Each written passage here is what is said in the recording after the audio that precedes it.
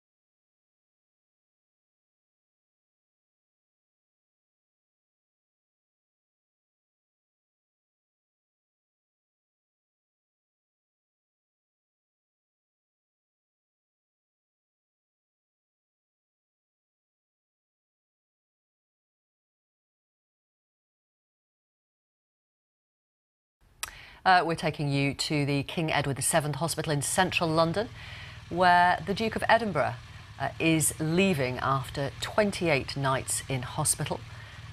And our reporter Helena Wilkinson is there. Helena, what can you tell us? Yes, Victoria. In the last couple of moments or so, a car has or is leaving right now from this hospital in central London, where the Duke of Edinburgh has spent the last month. Now, we haven't seen him in the car, but there has been a huge police presence here just after 9 o'clock. Police outriders arrived here at the hospital. There have been police officers dotted around at various corners on the streets in the around the hospital.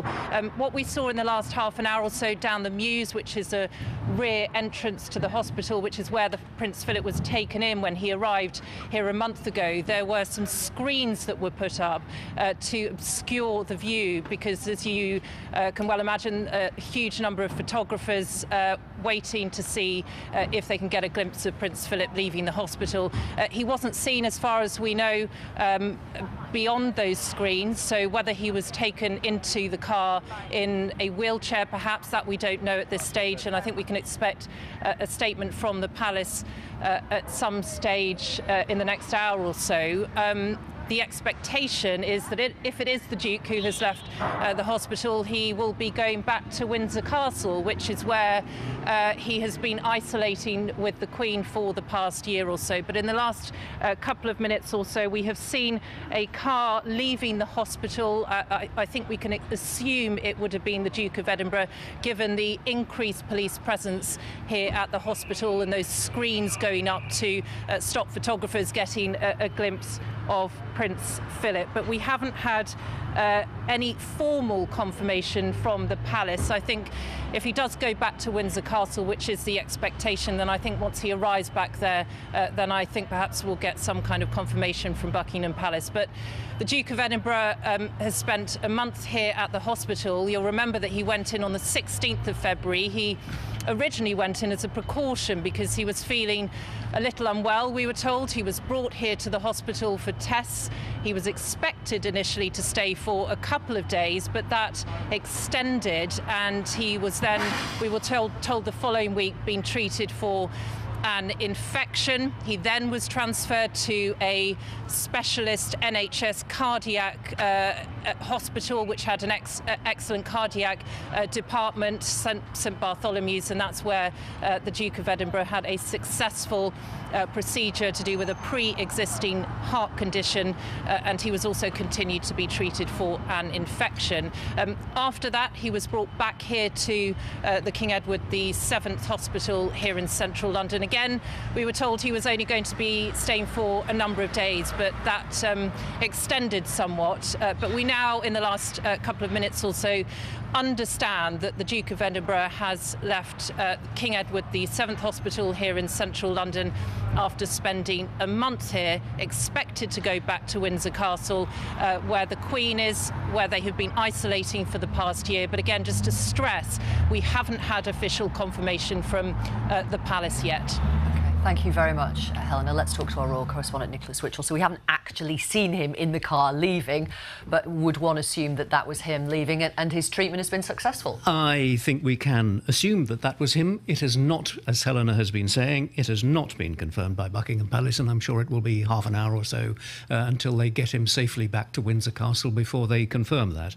But all the evidence of the special escort, bikers, police outriders, the royal vehicles, the fact that a screen was put up, and you could just see the top of a head rather slowly going across into one of those vehicles, which then departed from the hospital. And yes, I think it is reassuring news. He's clearly well enough now after 28 nights in hospital since his admission on the 16th of February, as Helena was saying. He went in originally feeling unwell on the advice of his doctors. 4 nights, of course, at Bart's Hospital for this unspecified surgical procedure, treatment for an unspecified pre-existing heart condition. We know no more than that, other than that at one stage he was said to be suffering from an infection. Whatever it is that has occurred would evidently appear to have been successful, and he is, we think, not confirmed, but we think now on his way back to Windsor, where in just about 12 weeks he will celebrate his 100th birthday. That's right, in June.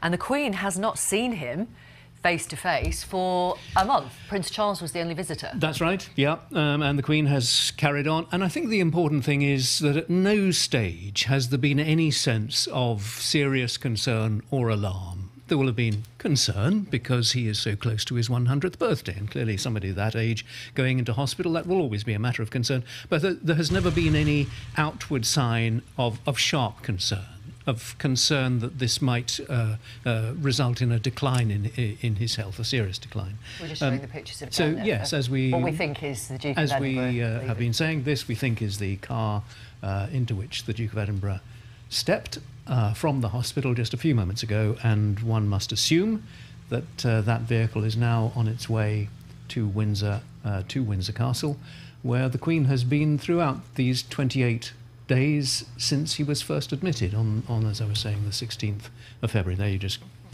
a glimpse of one of the motorcycle outriders.